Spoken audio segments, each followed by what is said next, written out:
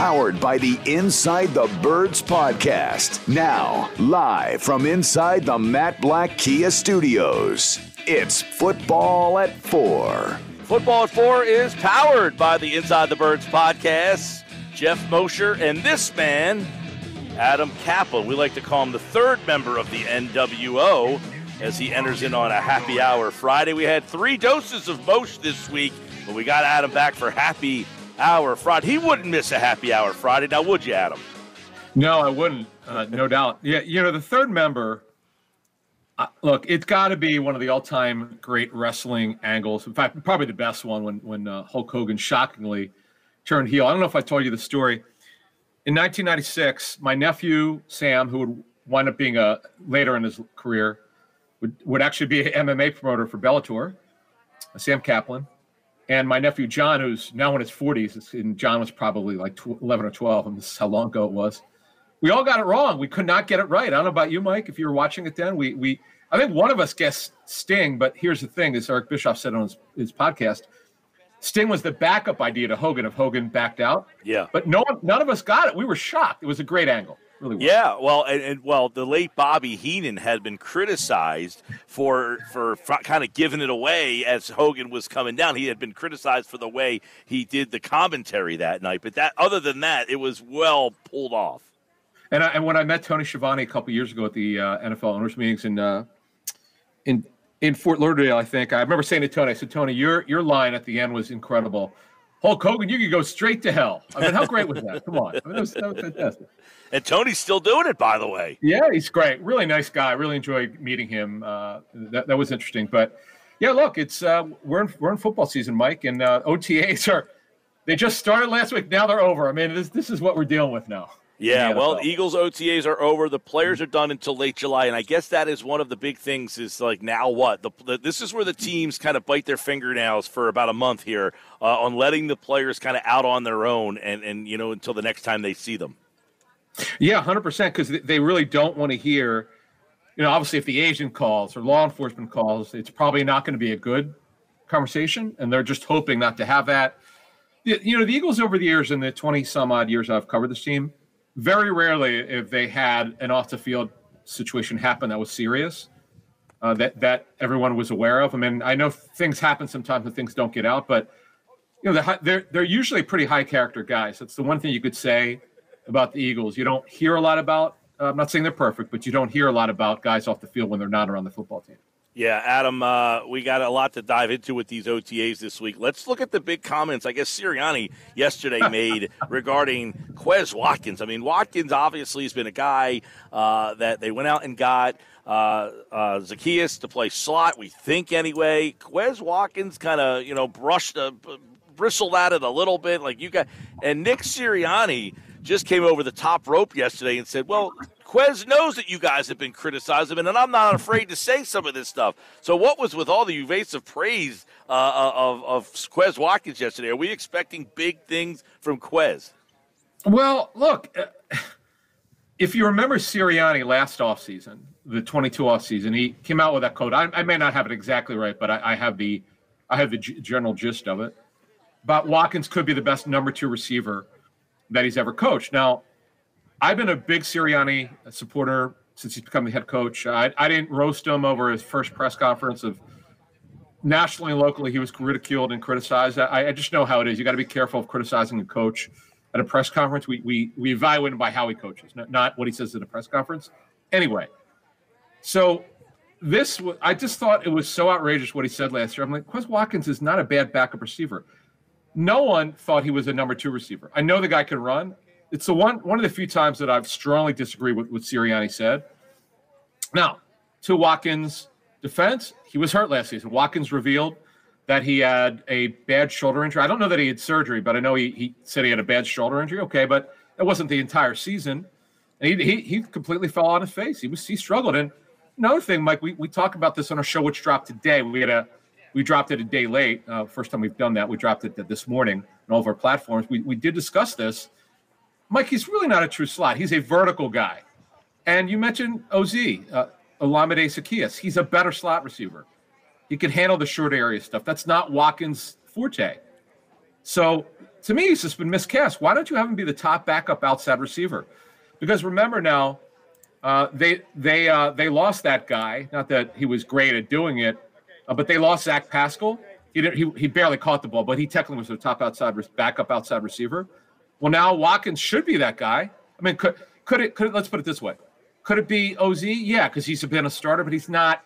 He's only 5'9", and you like that Watkins runs better. He's a little bit bigger physically, so one of those two guys will be the top back outside receiver and will also play in the slot. But I think what's happened clearly here is, as much as Sirianni's not willing to admit it, Quez Watkins was miscast last season. Yeah, well, I will say this, Adam, just to kind of further the conversation, which is Watkins had some inconsistencies. It's not like it's, hey, he got very small amount of reps and made the most of them. No, and he got some opportunities to make play. The Super Bowl, he didn't come through all the time. I mean, he had the fumble in the game against Washington. I mean, there are some big moments in this in the season where he had a chance to kind of separate himself and secure his position. He didn't take advantage of them, so he shouldn't be taking it as a criticism, more so, hey, I had opportunities and I didn't make the most of them. They brought in competition and I need to get better. Yeah, I know, Mike. Eagles over the years, and I talked to Joe Banner about this when he was on our show last fall. Joe said they really like players on the final year of their deal. They had a little bit of extra motivation. And look, Watkins is now on the final year of his rookie deal. This is a big year for him because if he could just be productive in whatever role he has, that'll show in free agency because the guy can run. It's not like he's old. We know we had outlined this, going back 3 years ago about his immaturity. But they had no off-the-field problems with him at all in years. And he never got in trouble, but just he needed to mature a little bit. And the conduct's been better, and look, he's got a lot to prove. You're right. It's a big year for him. This will be one of the training camp battles: Zacchaeus versus Quez Watkins for that number 3 role.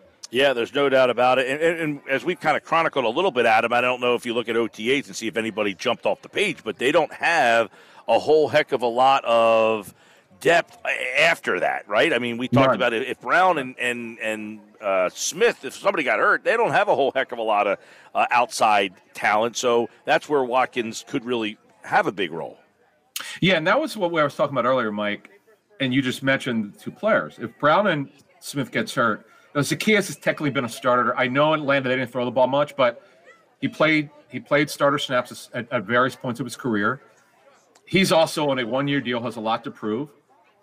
And you look at the Watkins situation, so that situation will work itself out. But you mentioned the depth. I mean, Greg Ward's only a slot. This is his on and off 6th year with the team. It's incredible. Then you got Nada, Hasselwood, Rambo.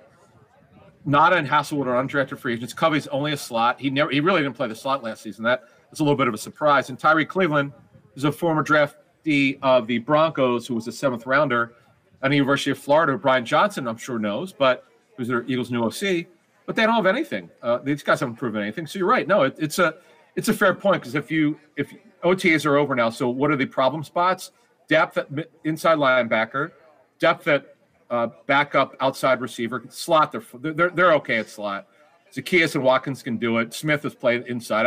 And again, Covey, if he could just carry over the OTA performance and actually carry it into training camp, he may get some snaps and slots. So it's not a really big deal.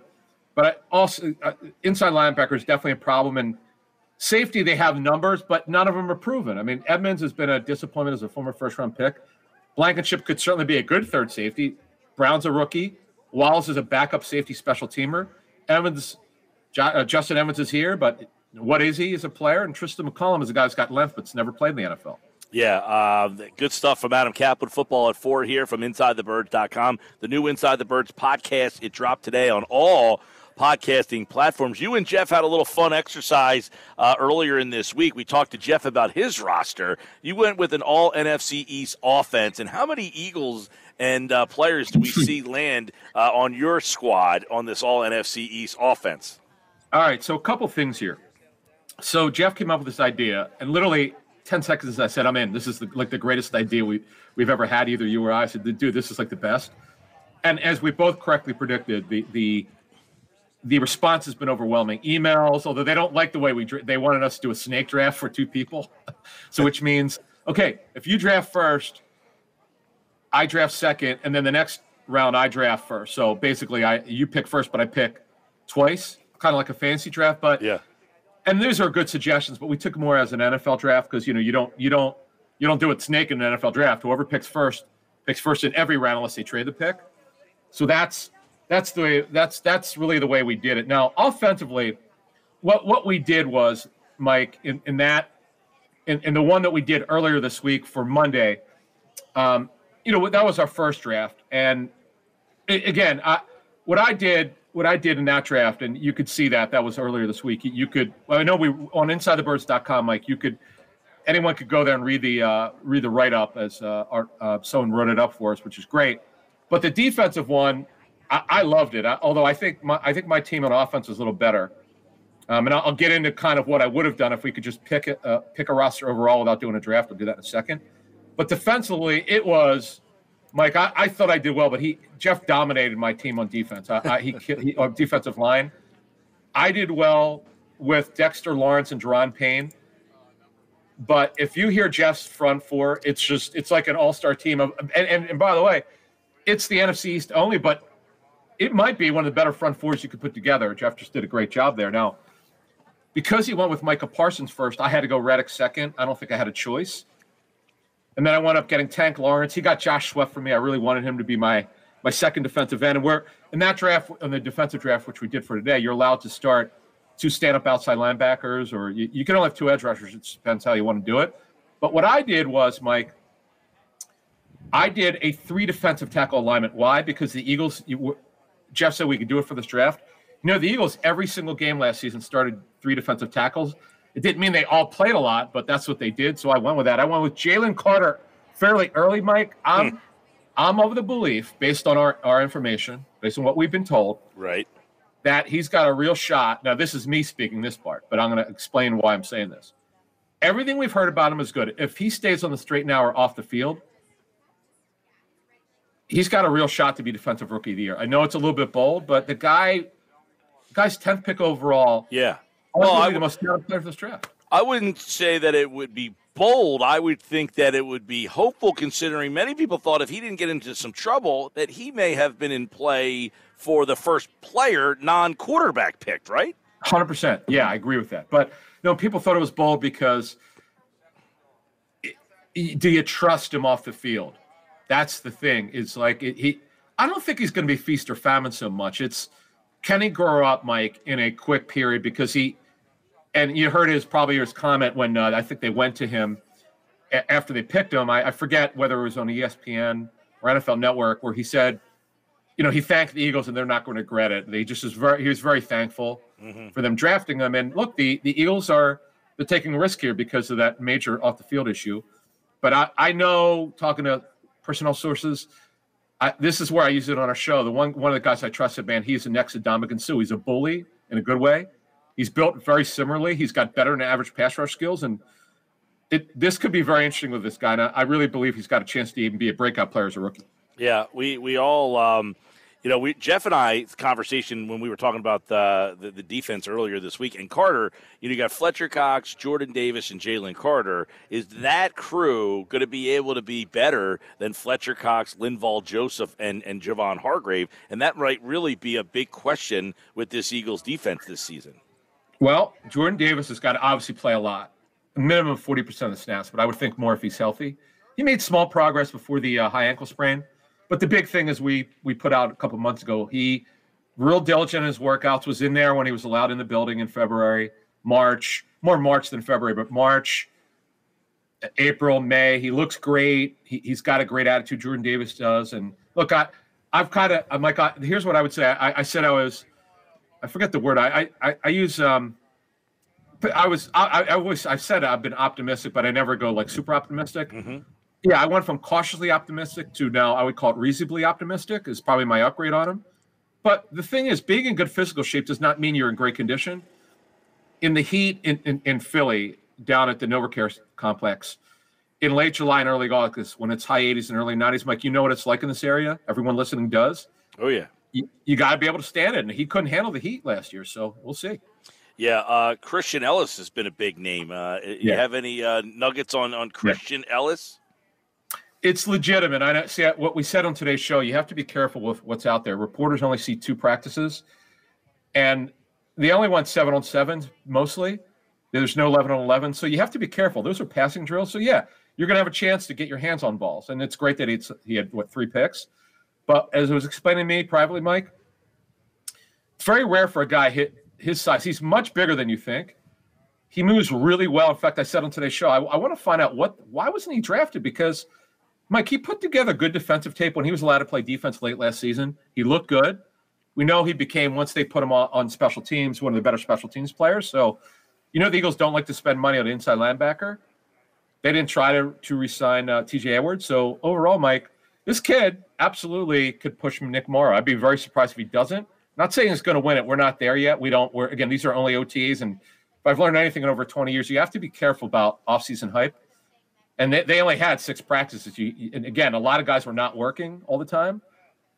But he definitely was in there with some good players, and we'll see what happens. But that to me, they may not call it a training camp battle, but I'm going to call it one because Morrow's new to this defense in terms of the Eagles, but he's not new to it in scheme because he was in it in Chicago with the Bears. Great. Well, and Adam, we'll leave you on this. We talk about OTAs coming to a close, and what do they really mean? This is one of the things where you see a guy perform in OTAs that now you say, all right, I want to see more from this guy when we get to training camp. You did enough in this element that I want to see more from you when we get to the next element.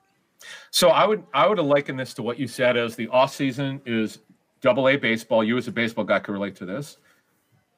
I've always said that training camp in the preseason, particularly training camp, is AAA baseball, but can they hit the fastball in what I call the major leagues in the regular season? And it always separates because I travel the country for training camps, and I've seen a lot. You're not always going to be right with what you see. But when you talk to personnel people, it's always you got to find out what happens. What does the practice tape look like? What happens when reporters aren't there? Because we don't have access. Our eyes can't see everything. I don't care what any reporter says. You can't see every play at practice. It's impossible because you're not looking for it. You don't know. And plus, some guys really don't know the game. They don't know what they're looking at. They think they do. But you would have to ask yourself, what are they really seeing? And if I've learned anything, 7-on-7, you got to be careful. But you do look for traits. Can the guy move? When you're talking about Ellis, yes, he can move. But can he put it together in training camp? That's the question. Adam Caplan and the guys have a new podcast out. It dropped this morning over at Inside the Birds platforms. Check that out. And, of course, Football at 4 right here on the Sports Bash Live on 97.3 ESPN. Happy Hour Friday to you, Adam. Thanks, bud. Thanks, man.